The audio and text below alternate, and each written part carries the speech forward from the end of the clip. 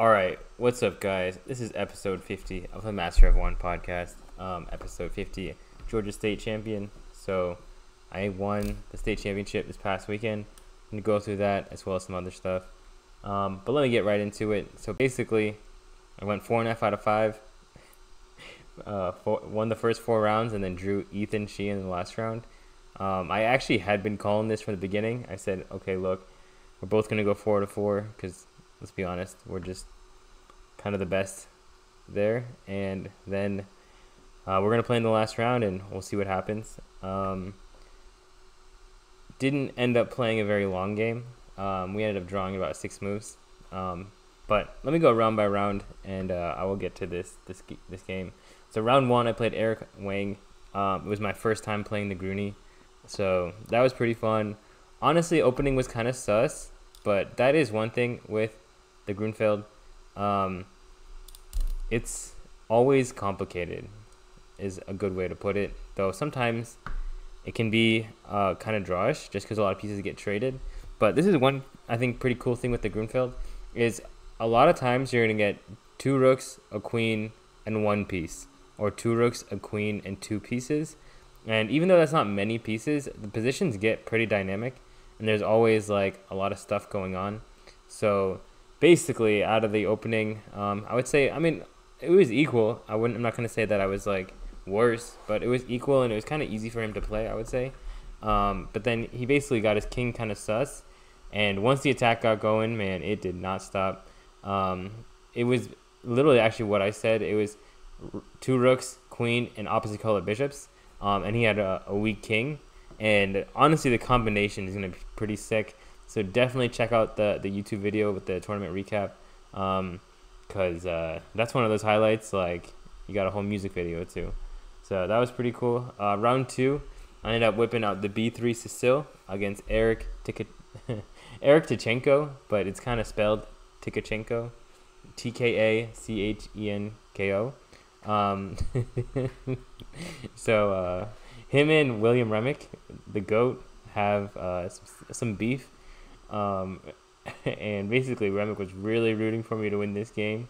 And then even during the game, or I think it was after the game, Tkachenko was like, yo, does Remick hate me? Or something like that. And he was like, what did he say? And I was like, nah, you chilling. It was something else. That was kind of funny. But basically the game, what happened, and honestly, it's just very unfortunate for him. So basically there's 2 moves. They low-key look the same, but unfortunately one of the moves, he's fine, and I have to do a lot of work. And the other move, he basically gets murdered. Basically it's a tactic and everything falls apart. Now, one interesting thing about the opening was I was so fixed on one idea that I actually missed another idea that kind of just wins, like very early on. It just looked like I should be trying to get this, but because I was so pigeonholed into making this work, I completely missed an idea that just works. And then he would just be stuck, and I'd be +1 and counting. So that was kind of an oversight by me, but ended up kind of cruising that game. Round 3, I played Carter Peatman. So this game was interesting. So the opening, I started playing well, and then I was just being stupid. Like, I played it well up to a point, and it's just one of those positions where it's very thug life, very, like, I would say weird is maybe a good way to put it, or just not straightforward. You could say open to interpretation. And basically I just pushed my H-pawn and got just a very ghetto position. And then I think kind of just like how I was talking about in the last game, how I was so fixed on trying to make an idea work that I missed something, and I could have just been winning. I think he was so fixed on this tactic that he thought was just going to knock me out, that after I kind of survived the tactic, I weathered the storm. I wasn't better by any means, but basically I wasn't just like worse. I think it was basically just +1, like just no problem +1, and then essentially it got equal. And then it's funny, like, it looks like he's winning material. It looks like he's winning an exchange, but I happily just sacrificed the exchange. I have 2 bishops, and I think very shortly after, I kind of everything falls apart. One thing I did do, I think, kind of well was I played pretty fast. Didn't really get in time pressure. And then basically, once I had weathered the storm and had a slightly better position, he also was in pretty extreme time pressure.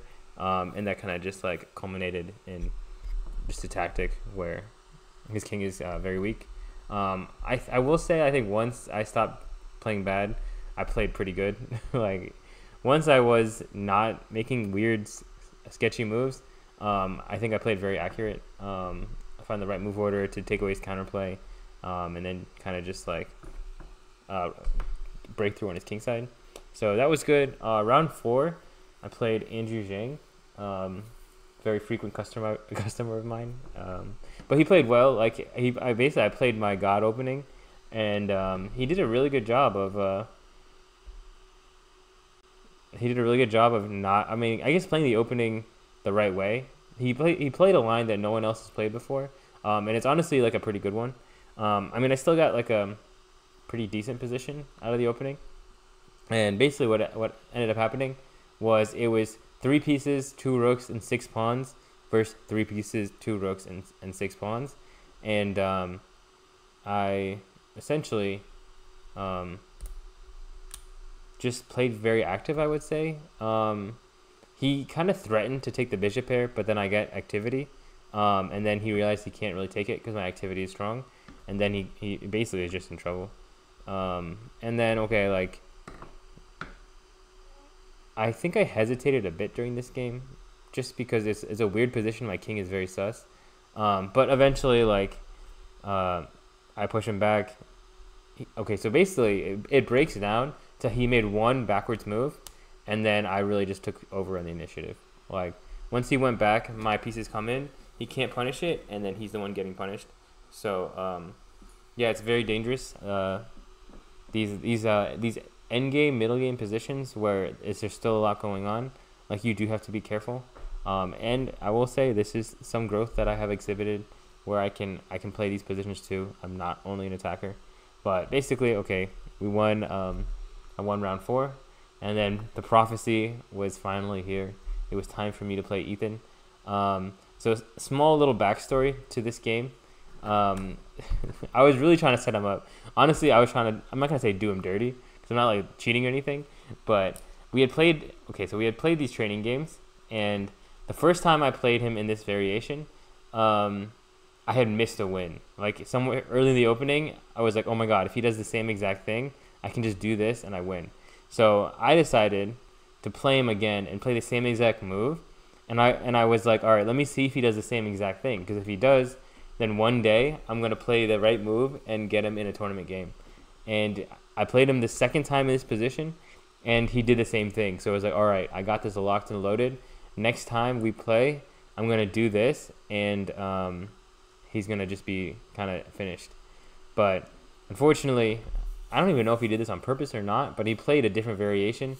Normally he goes this e6, h6 line in the Najdorf, and this time he went for this knight bd7 line. And once he played that and he didn't fall for like the trap, I was just like, all right. I think he even offered a draw, and I was like, all right, cool. Maybe he knew. Maybe it's all part of a genius plan or something. But basically, like, once he didn't fall for the trap, I was like, all right, I'm cool with the draw. So we took the draw. Something kind of funny was a couple of my students, they, like, during lessons that week, they were like, so you drew Ethan in the last round. And I feel like they were like trying to set up a lecture or something. Like, I don't know. I never really asked them to follow, but I was like, yeah, I did. That's it. But you could feel like they were probing in some kind of way. Like, why did you draw in the last round? You're not going to play for the win. Or like, whatever. But it is what it is. And now this is actually... Okay, so first, let me talk about my sensei during the tournament. So he actually played... I think he took a round 3 bye. He drew round 4, where he was kind of just winning. And then he just smashed his opponent round 5. But basically, he ended up getting 3rd place. So it was me, Ethan, 1st and 2nd, and then he got 3rd. But he played pretty well. I mean, I pretty much took care of business. And then he likes Ethan too. Like, he wants him to be GM. He wants him to get better.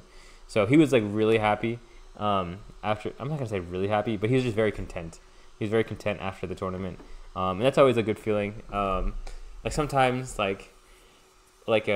when you're a kid and you do really well on the test, or like I did really good on the SAT, and you can just feel how content your parents are. Sometimes when you're with your girlfriend, you have a great night or a great date, and you can feel how content they are. It's just one of those like really nice feelings. And it's the same thing with when your sensei is just very content. You can kind of just feel it in the energy and in the body language and the way they talk. So that's always nice. I was actually telling this to someone after the tournament, but like winning is like a drug, like alcohol, weed, whatever other, like winning, literally just that feeling of winning is a special type of feeling where it's like being drunk, it's like being high, like you're just happy, you have all this energy, you just want to talk. I know there's another kid who he was actually about to withdraw like round 2 or something, he lost, and I was like no, you can still go 4 out of 5, you play, and if you win, you cash out, you'll be good. He ended up winning the rest of his games, cashing out, and I think he was there like talking and just having a good time, just like late in the tournament. He could have left way early, but you just happy he won, and that's like what I'm saying.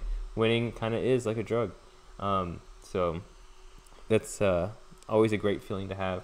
But okay, now this question about should you draw in the last round. So basically, this is the first time I've played Ethan where no one can catch us or no one can pass us. So that is one big consideration. So if there were 3 people with 4 out of 4, and if I drew and the other person won, they would have got 5 out of 5, then I probably wouldn't have just taken a draw like that. So that's one consideration to definitely think about. The other is, I mean, if you guarantee tie for first, I mean, I'm playing someone basically the same rating, so I'm not even lose rating. And it's like you did all this hard work. I mean, maybe it is kind of coward stuff, but you don't want to take the chance of losing, especially when you know it's going to be a hard game. Like beating Ethan is not going to be an easy game. Of course, I do think he's going to be very nervous, and probably he's going to offer a bunch of draws, and I always have a draw. But the way the position was going, it was like it was going to be a Nightorf, and I knew it was going to be a position where I'm probably going to be down a pawn, but I'm going to be checkmating him. And if I don't checkmate him, probably it's going to be at the point where he's not even going to take a draw because he's just winning. So keeping that in mind and knowing the nature of the position, I didn't want to go hero mode and be like, okay, well, if I win, I win, but if I don't win, I lose. And it's basically hedging your bets, keeping it simple, nothing crazy. So that's kind of the thought behind why I took a draw in the last round. If people think I'm getting older, I'm getting soft. Just wait till you see what's happening this summer. There will be a lot of fighting gladiator chess to come for sure. So that's what I was going to say there. Apart from that, a couple of my students did play in the state championship. I think all 3 of them gained rating. 2 of them crossed 1100. And honestly, I'm just really proud of those guys. Those guys are playing super well. They're putting in the work, and they've just been steadily on the incline. I mean, you don't when you say someone's doing bad, you say they're on the decline. But when someone's doing good, I don't think you really say they're on the incline. But yeah, they've just been steadily increasing, and they know what they're doing. It's to the point where, for the most part, I trust them not to make any big mistakes, or at least like the best way to put it is 4 to 5 games they're going to be solid. Basically, 1 time per tournament, they are actually going to do something kind of silly, and that is something that I gotta kind of fix out of them. But for the most part, I can definitely trust my students a decent amount, I would say.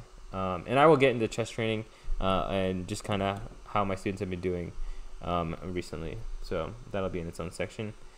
So celebration week. So I didn't have too much of a celebration week. Normally I'm in La La Land about the next week after a tournament like this. But for this one, Sunday I kind of chilled. I will say the tournament was on 420 weekend. So it was definitely a good weekend to, just chill, relax, and eat some good food, all this kind of good stuff. And then, so Monday I was really debating, do I completely just do nothing, or should I go see Sensei and get back in the lab? And I mean, basically, I went back to chess training the next day. Sunday I won the tournament. Monday back in there going through some stuff. But I did take the rest of the week off. Honestly, I did have a lot of other stuff going on this week. So that was a big part of why I couldn't really celebrate as much. I did do a little bit of celebrating this past weekend. And this is actually very exciting. Basically, my schedule has really, really opened up. I have way more free time now, and I can really effectively use it on studying, training, and improving. So I'm very, very excited to do that. So as far as celebration week went, it was basically the Sunday of the tournament. Monday night, I definitely did nothing. What did I do Monday? Yeah, I mean, I don't even know. Monday night, I was chilling. But Tuesday basically Tuesday to Saturday, I was back training and getting work done. Saturday night, I took off too much. Basically, 9 o'clock, I was cooked. That's what happened Saturday. So, I mean, sometimes you celebrate so hard, you don't even get to celebrate, you know? It's a problem with celebrating too much or so much in a little short time span. So, definitely got to watch out for those kind of things. So, yeah. So, that's about it for the tournament. Now, I'm really, like, training. Very exciting kind of part of the summer. Basically, summer has officially begun. I'm very excited for that. And okay, so last two things for this, then I'm going to get into my chess training. So EACC 10 is June 1st. We're really, really trying to make June 14, 15 a weekend tournament work. There's a lot of reasons why that would be the perfect date. I think with the state championship, with things kind of being busy, we have maybe like 10 to 14 signups for EACC 10. We were really hoping, I mean, last time we had about 20 going into it. But I think basically after the first deadline, that's going to correct itself. The network is 100% growing. The customers are definitely growing. There's a lot more people. So, I mean, once again, I think 60 is going to be the new minimum. And I 100% believe it can hit 80, 90, 100 for the next one. So that's going to be exciting.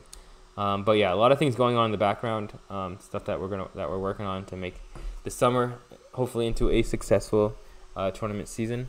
Also, just going to be a lot of tournaments for me, for I'm sure the world, for everyone in Georgia trying to plan out all this kind of stuff. Now, one other thing that I want to talk about is we are trying to look into adding chess nights. Probably what this is going to materialize into is blitz tournaments or some type of tournament. But we kind of have two venues. One is a bar in East Atlanta. They want to do some kind of chess night thing. We're probably going to turn that into a blitz tournament. And I mean, this is kind of what we've seen, and this is definitely an interesting thing to think about. Is we don't want to start off with it being every week, because it puts a big burden on it, and from what we've seen, from what I've seen of running chess club, running tournaments, is the first one, reception is pretty good, but if you do it every week or you do it too much, it's gonna fade, and once it fades to a certain level, it just becomes a bad look, and then you lost all the momentum that you had. This is 100% I've seen, and then you have to work really, really hard to get it back or to try to make up for it. And sometimes they don't come back. It's honestly kind of like a relationship. Like, man, like you got to time it like perfectly. Like if you guys go too hard too fast, now there's all this pressure and then it kind of fades. But if basically push and pull is kind of the idea. Don't want to sound like some kind of guru here, but there needs to be some supply and demand. That's the way to put it. Essentially, they got absence makes the heart grow fonder. I mean, I'm really spitting out these quotes, but it's true. So basically, yeah, we're going to start with once a month, start building it once a month for a couple months, see how it goes. And then maybe at some point we upgrade it to twice a month as the demand is there. And something that's interesting that was pointed out was this is what we do with our tournaments. We start out once a month, got some demand going. And I think what's going to be very important for this is if we do it once a month, we got to crush it that month. Like we have to make it like a super, very nice, very well receptive event. Like, we gotta spare no expense, go above and beyond, do a bunch of stuff, which I think we can do, and I think it's gonna be very fun to do. And then boom, you chill, you wait, you get people wanting more, you get some buzz in the air, and then you plan it. And I think the way we're gonna plan these quote unquote chess night on most likely Thursday is it's probably gonna be the Thursday before or after our tournament. That way we can market it, wrap it together. There's already some buzz in the air. There's some buzz in literally the area. And I think that is the plan of what we're going to do with this. So once again, still very baby phase. We literally had a meeting about it today and talked about it. So these are just ideas, but this seems like the correct direction and is kind of what was agreed upon by all the different parties. Now there's another chess night that we're thinking of, that we have basically an offer to do. It's a restaurant, and what's very, I think, interesting that I really want to try to do at least is most of these chess nights are catered to young adults to older people, basically adults. So basically at this restaurant is basically a pizza place, and I think if we could cater it to kids, this would be almost like a win-win here, where it's like we already want to get into scholastics. It's pizza. I'm pretty sure they don't serve alcohol there. So this would be kid friendly. And then if we can start running tournaments, like, and there's a market there, that would be boom, exactly what we were looking for. Like, basically all the boxes would be checked. So that 100% is what we're trying to do with this new place. We're probably going to be meeting with them Wednesday to try to set this up. But same thing, we're probably going to start with once a month, build it, get a market, get people interested, and then start scaling up. Now, okay, maybe it's better to do it every week and to be like that, but this is basically last time we did that. This time we are trying this kind of method, and I mean, we'll see. I mean, basically you gather evidence, you analyze the position, you come up with what you think the solution should be, and then now you're good to go. So yeah, that's basically what we're doing. We're trying a new idea, trying a new method, and I think this one, I mean, once again, end of the day, as you get older, you realize nobody knows what's going on. Nobody really, the only people who know what's going on, the only people who know what the answer is, are the people who have actually done it multiple times, most likely have failed, have learned from their mistakes, and now they are successful because they've done this. That's what the one thing that I can say I've learned as I got older. Trust the people who've actually done it and who've actually failed, and now actually know, okay, this is what you got to do. Everyone else, people want to give you advice, random people who think, okay, this is a good idea, this is a good idea. You can listen to them 100%, like, you can hear them out, but what they say is not even close to as important as certain people who have actually done it.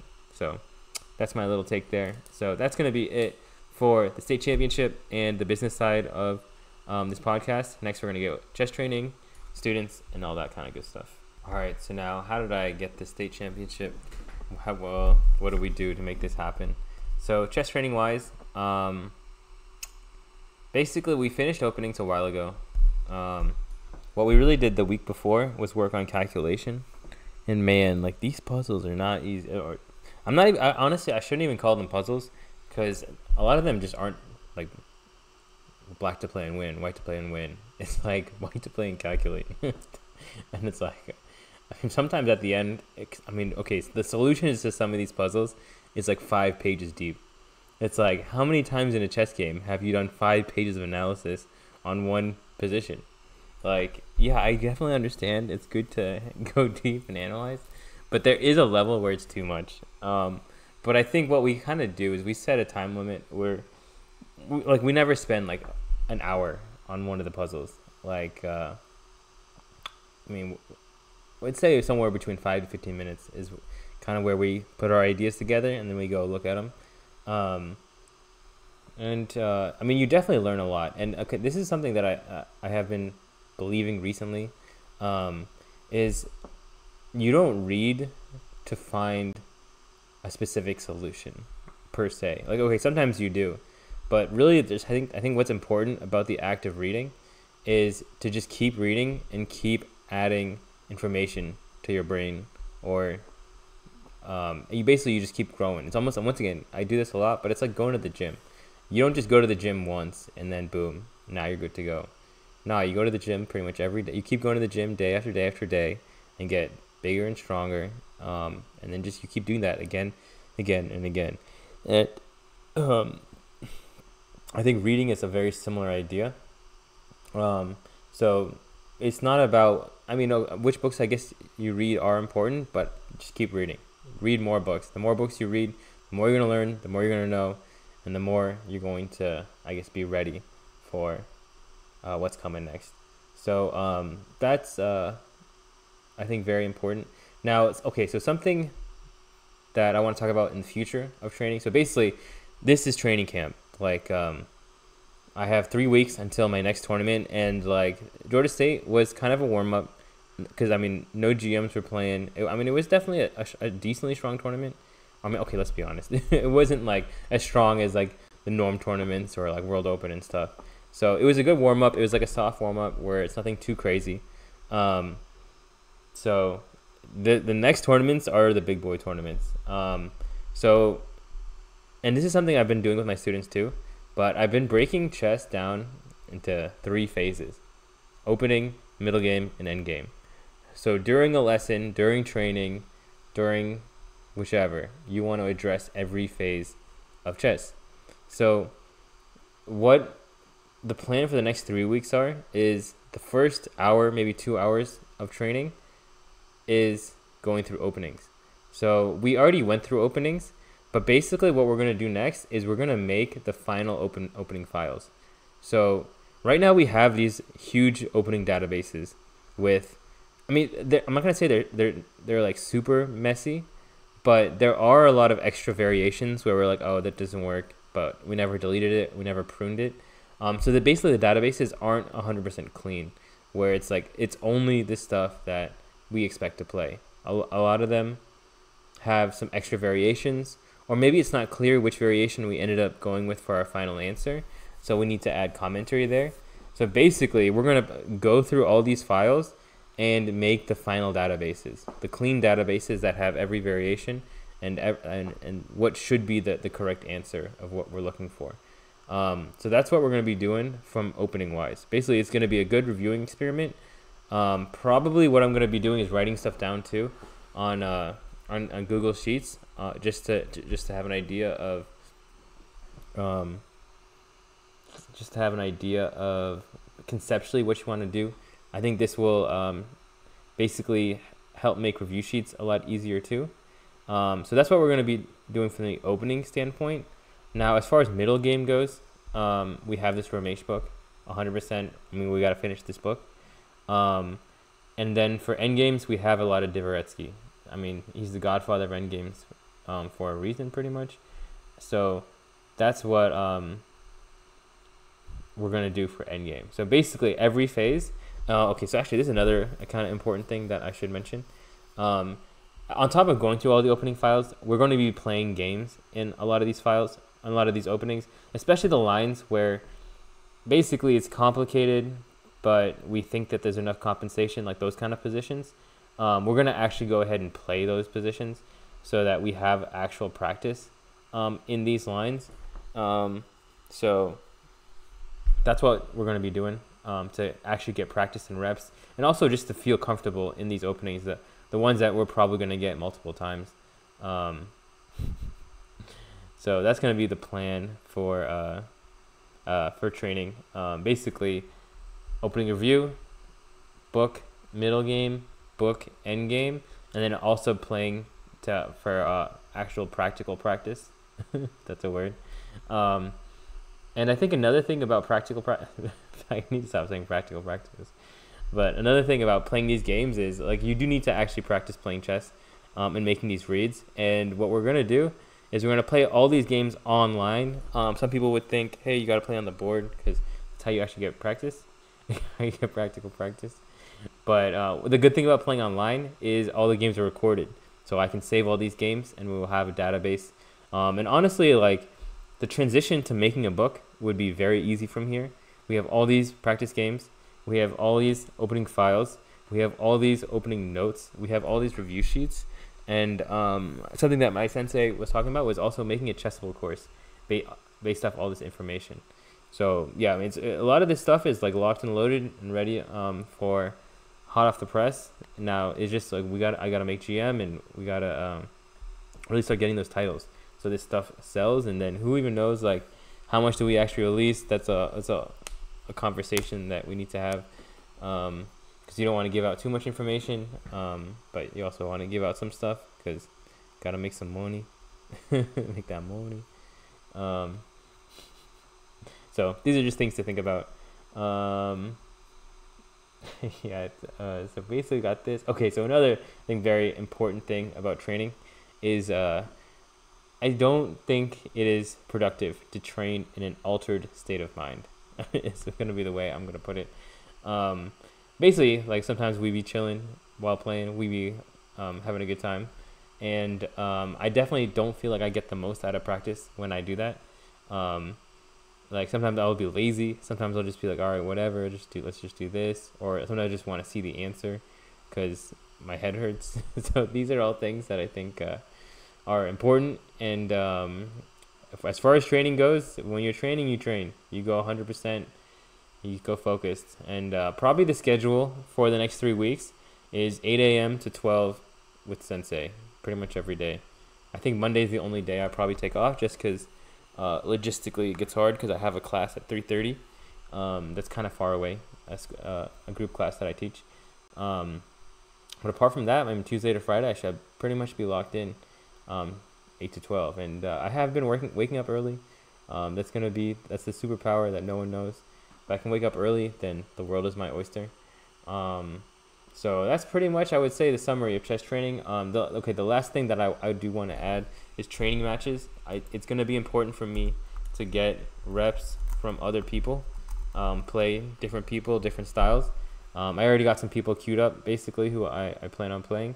But 100%, yeah, like I would say 2 to 4 times a week, just playing training matches against different people, getting practice in these openings, getting practice against certain styles, and also just working on conversion, working on playing chess, working on getting better at playing chess. So that's pretty much the training regimen that I'm going to be on for the next 3 weeks.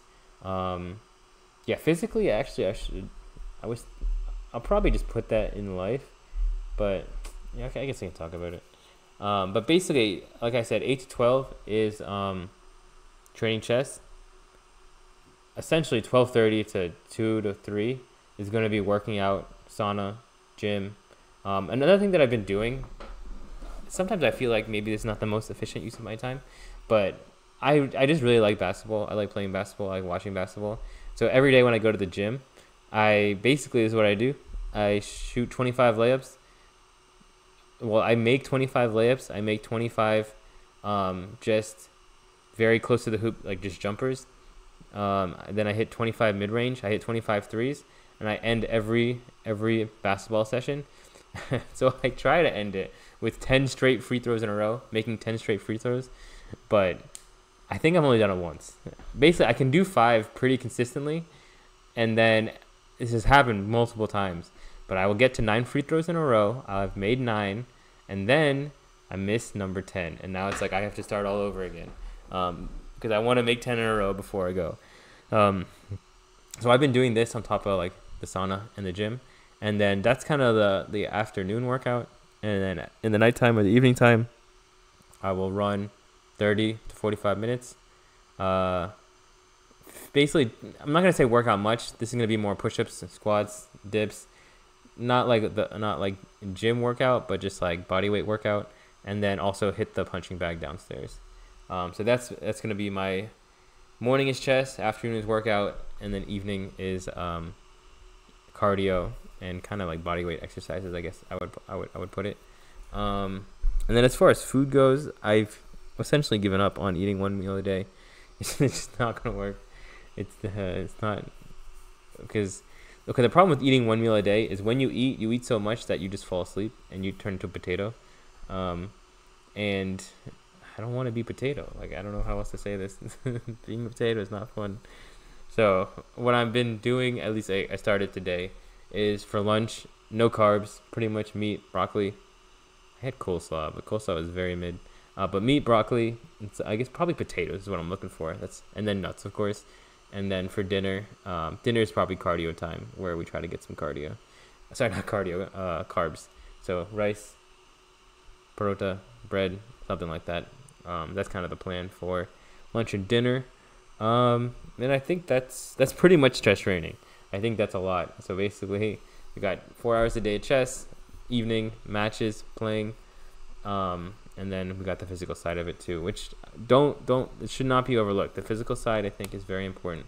Like, you need to be in condition. You need to have energy if you're going to perform at the highest level. All right, so next, chess students, and then we're just going to wrap up with life. All right, so chess students, kind of said this before, but honestly, very, very impressed with the recent work of some of these guys. Like I said, I just feel like I trust them more. But it's funny I say that because I haven't even really started the middle game and the end game wave. I mean, I guess this is something that kind of happens when people know their openings very well, when they know exactly what to do, exactly what to expect. I think that does build confidence in the way you play. You just know, okay, I'm going to be okay. So it's a different level of trust.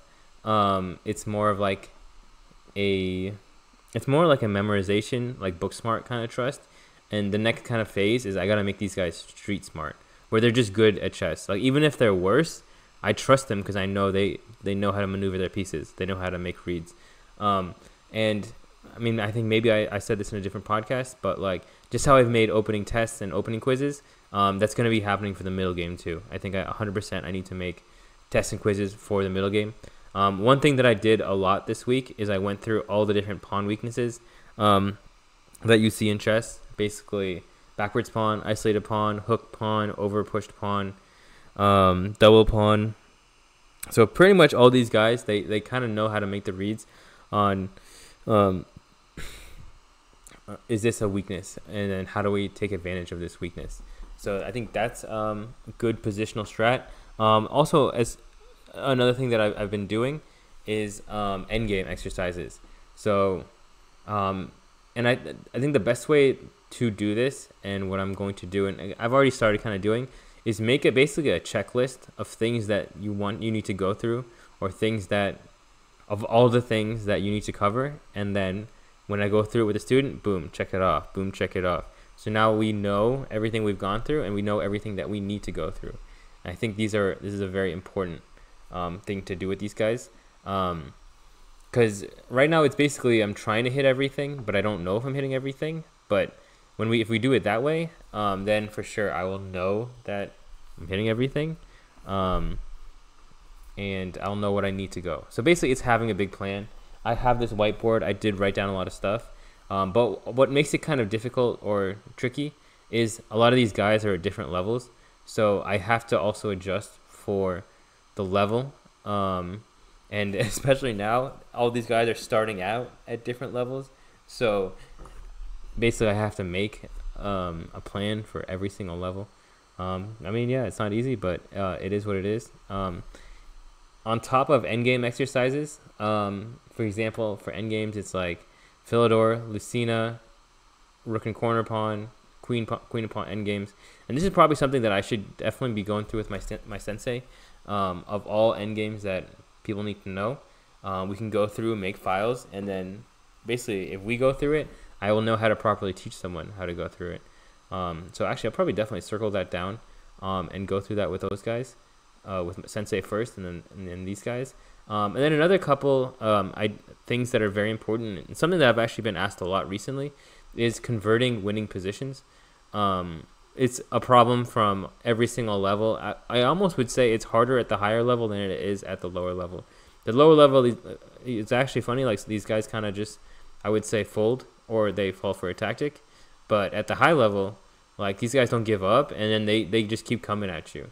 So converting slightly better, or even just like winning positions against strong players, I need to make exercises that will help my students and myself actually practice these conversions. And then CCT. So CCT is another very, I think, good exercise. And it's actually something that I've started to do with every single one of my students, beginning of the lesson, it's the first thing we do is CCT. So basically CCT is going through every piece and looking at the checks, captures, and threats. And I want to drill these guys into doing it really fast. And the way to do it is you start left to right, bottom to top. You look at the piece, and then you say every check, capture, threat, next piece. Check, capture, threat, next piece. And basically, if you can just train yourself to do that a lot, you will start seeing everything on the board. So that's basically the warm-up that I have created for all my students. So those are the things to add. Opening-wise, so this is actually kind of interesting, but basically, the openings for under 1400 are amazing. They're good to go. They're complete. The openings above are a little bit more chaotic, just because this is when I start letting my students choose what they want to play. And some of these guys already had different openings that they were playing. Like dragon is a common one. Like I don't really play the dragon, but I mean I can teach them to a level, but not quite to the level I can teach them like Sveshnikov or the French or other stuff. So I think reviewing with Sensei, and maybe that's what we start doing tomorrow, going through all the sidelines, because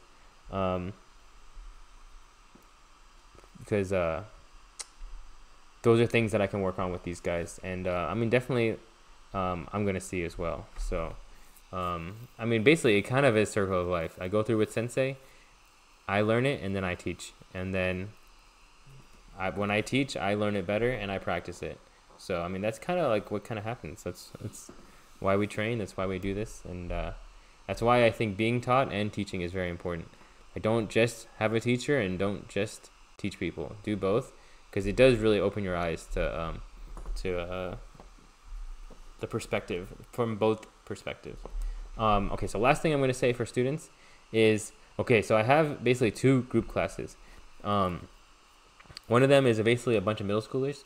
And I think essentially I've gotten these guys down. As it not like down as in the sense where it's like I feel like the whole time that we were working together, we are pretty productive. And I think for a little bit, it felt like it was drifting a tiny bit, or where it wasn't as efficient. But once again, having a plan, having a checklist of things to go through, I think has been really good for this class.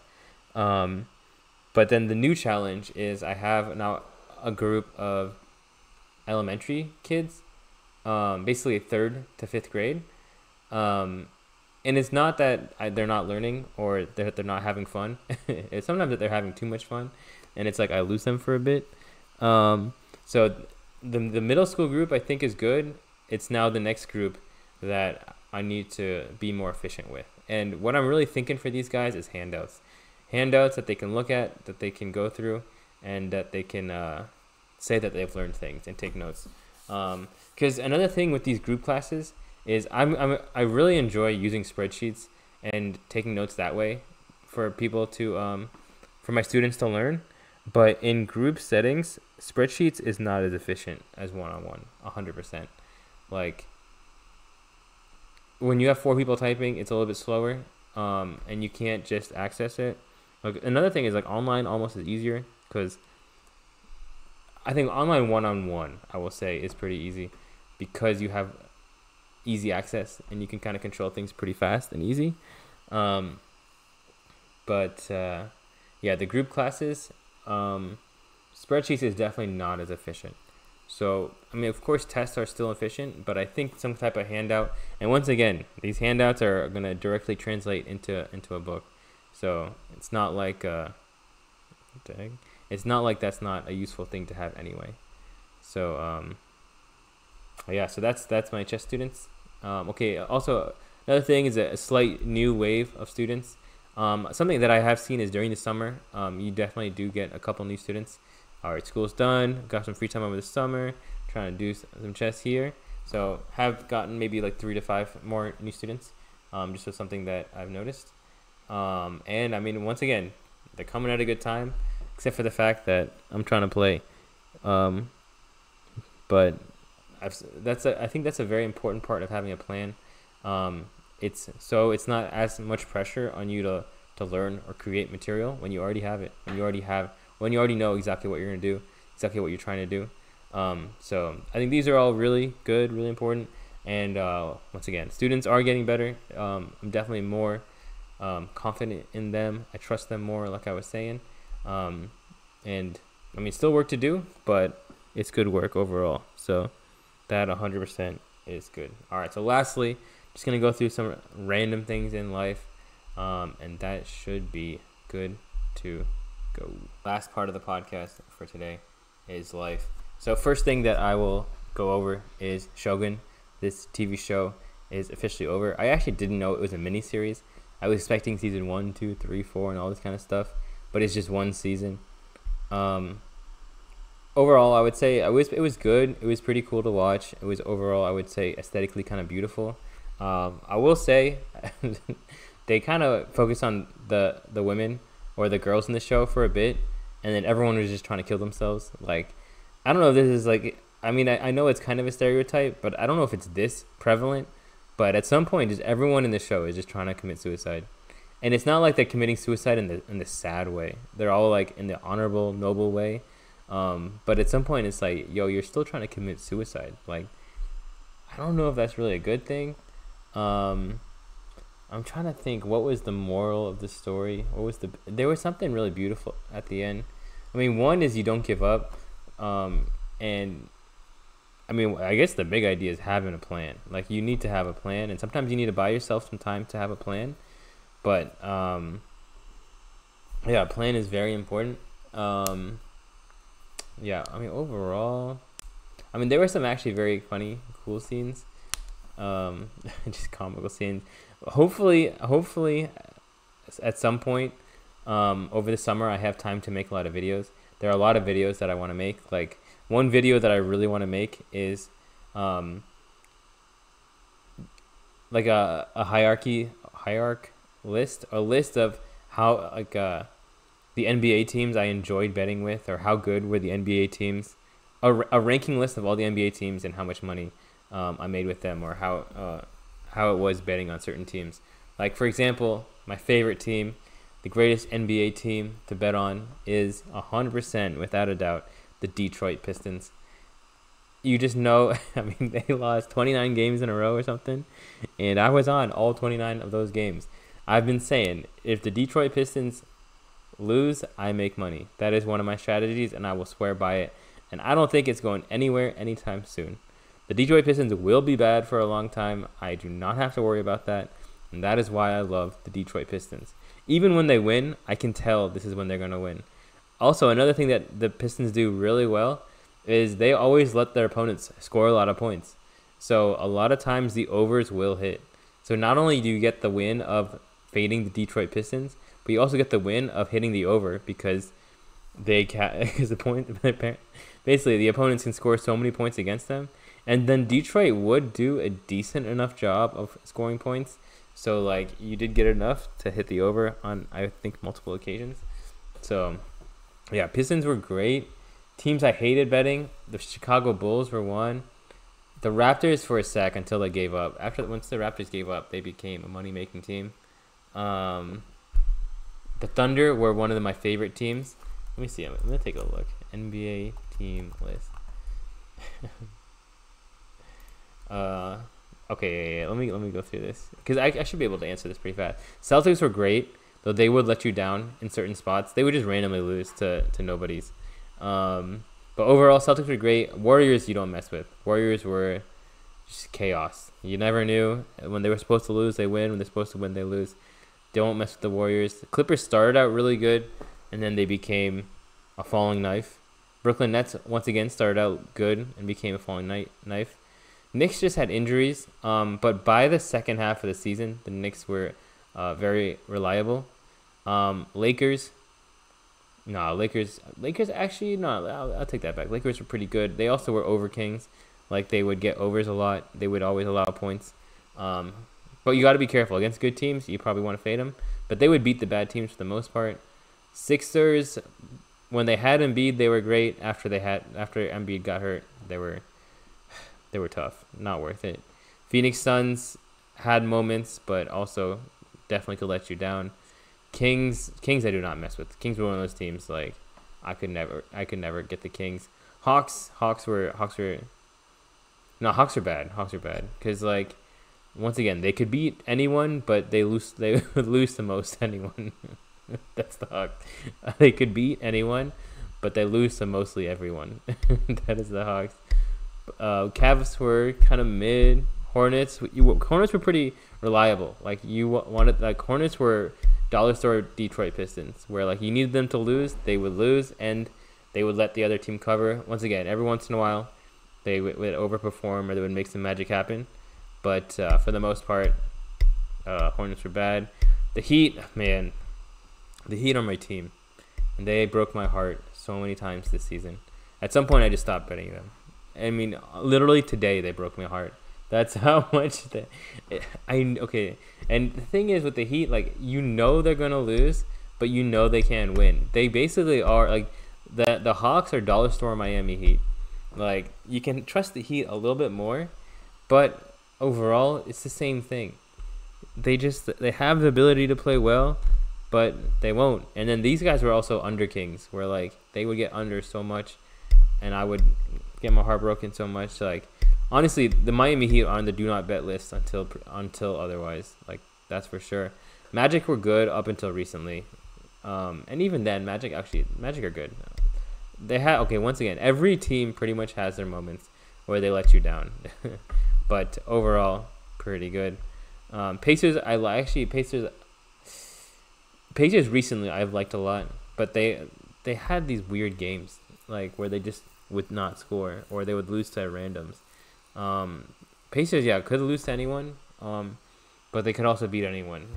Bucks were fade hard list.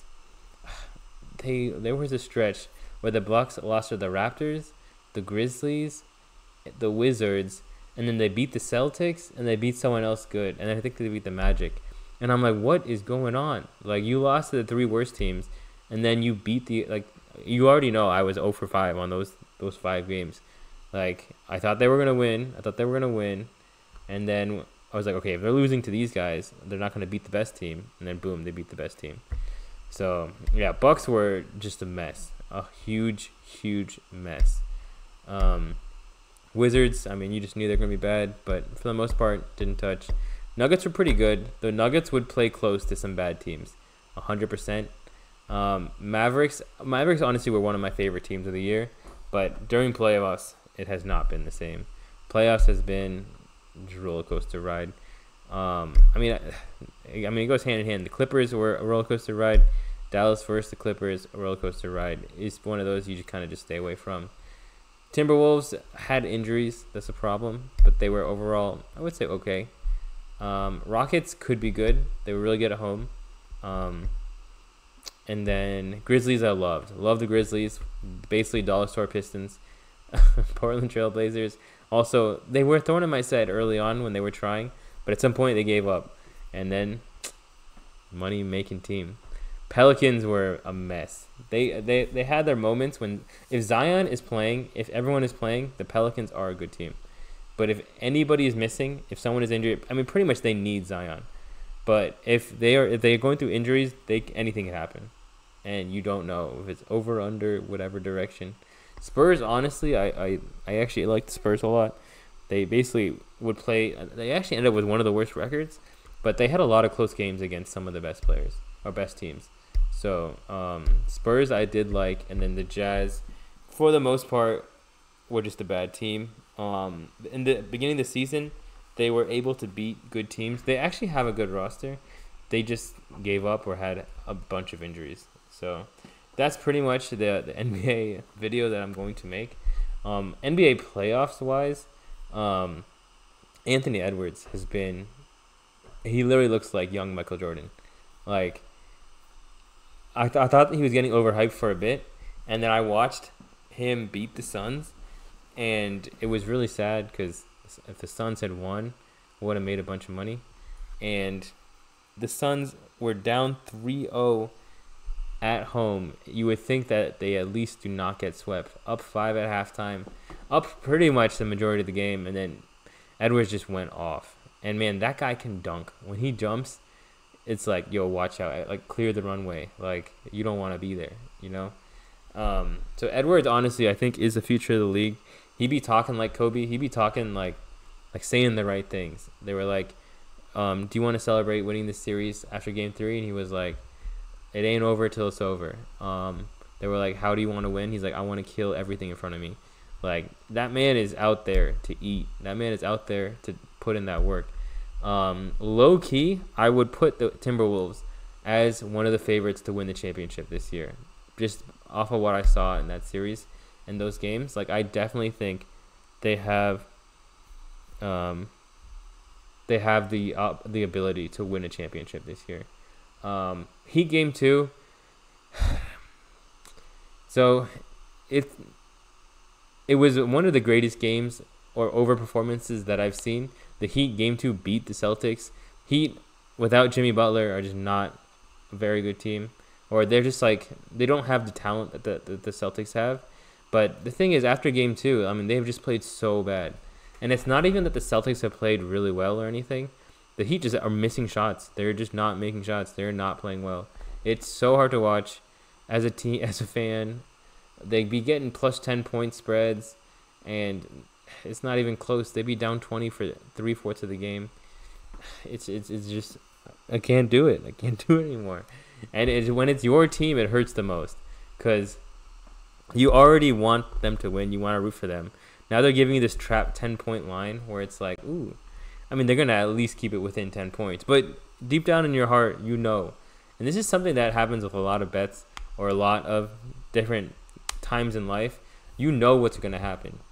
Like, in your heart of hearts, in your intuition, you know, okay, this is probably what's going to happen. Sometimes you don't know, but a lot of times you do. But you get this misguided view, or you let your heart make the decision, and then boom, now you got to pay the consequences. And paying the consequences, low-key, are the worst. So he probably on the do not bet list or the fade list. Honestly, I'm just not going to bet them. Like, I already know I'm going to bet the Celtics next game, and the Heat are going to win on the road. So, okay, this will cheer up my mood a little bit. And this is something I think that's very, very annoying. Oh yeah, let me turn this back. These superstars, these 6'8" huge black guys, these 7'2" huge black guys, are always complaining about fouls.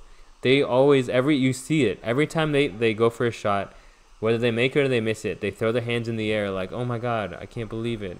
Well, no foul. Like, is everything a foul? Like, if you act like every single play is a foul, the ref is not going to give you these calls.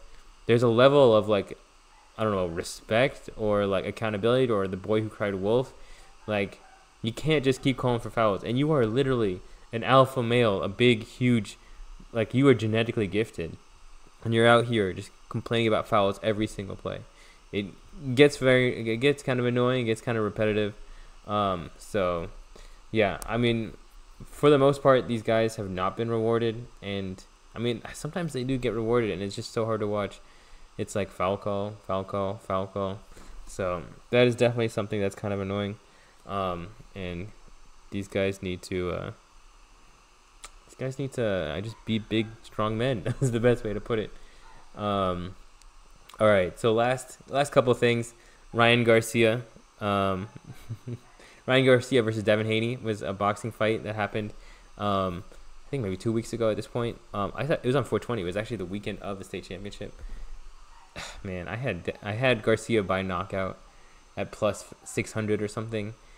Dude literally knocked him out like 4 different times. The ref just kept him up. But the bigger thing was, and this I thought was pretty cool, is he kind of faked being crazy. He faked all these like conspiracy theories and how he's like insane and all these videos. Apparently they're all pre-recorded. He had this huge marketing plan of, okay, I'm going to do this and get everyone thinking that this is what's actually happening. And he actually even like chugged quote unquote beer on the weigh-in scale. And basically what happened was the Vegas odds shifted against him, in the sense that he went from plus 400 to like plus 5, plus 600, which is kind of insane, because he bet $2 million on himself, which basically at the end cashed out for $12 million. So on top of making millions of dollars off the fight, itself, he also bet on himself and made another $14 million. So he did pretty well. And this marketing idea of faking like you're crazy and just skewing the odds in your side, like even I think his opponent at some point didn't really take him seriously. He was just like, all right, this guy's just being all crazy. He missed weight by I think 1.5 pounds, and basically he made an agreement that he would pay $500,000 to his opponent for every half pound that he missed. So he also had to pay $1.5 million just because he missed weight. But end of the day, like, he kind of just destroyed Devin Haney, and he made all that money. So he's pretty much on top of the world. I'm kind of happy for him. I think he's a fun guy. It's probably too much fun. And I mean, he'd definitely be a little bit crazy. But that's kind of why we like some of these people. Am I right or am I right? All right, so the last thing that I'm talking about, I'm not going to go through all of UFC 301. Basically, we just had UFC 300, and UFC 301 is next week. Came out of nowhere. And what I will say is it is one of the middest cards I've ever seen in my life. This is not a great card. I mean, the title fight is pretty much insane, to put it the least. I don't know why Steve Erceg got the title shot against Pantoja, but it's basically in Brazil. I mean, very low, big name worth. But yeah, the UFC 301 is literally this weekend on Cinco de Mayo too, I think, which is kind of insane. And then the last thing is with summer officially beginning, with my celebration of the state championship, I took some time, and this is part of my vacation, part of my fun week. I cleaned everything.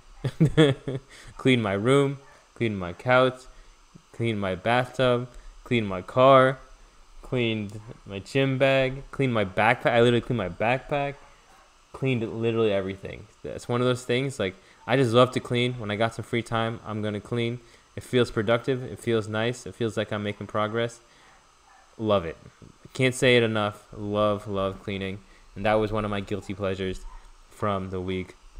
So that is it for episode 50. Pretty cool that 50 was the one that ended up getting the state championship and talking about it in. And that's it. Next thing we know, we moving forward. And summer has begun. So if there's one last thing I can tell you guys, summer has begun. Have some fun. Get out into the sun. And yeah, I won't say the last part. Have some fun. That's the best way to put it. And I will see you guys later. Peace.